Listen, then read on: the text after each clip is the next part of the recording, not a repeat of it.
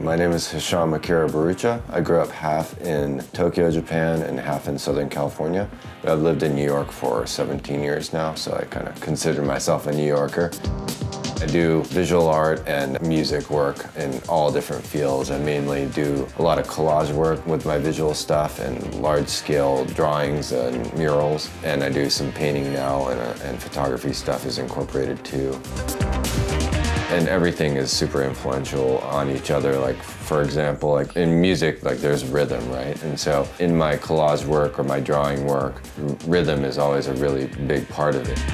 I think the way that GSHOCK collaborates with all kinds of artists and even athletes in creating different designs, I think that's incredible because you have to give back to the artists that are creating culture, right? And artists really appreciate that. I appreciate that. Like GSHOCK is willing to take the input of all these people and like incorporate it into their aesthetic. So it's a give and take, and that's all an artist wants, you know?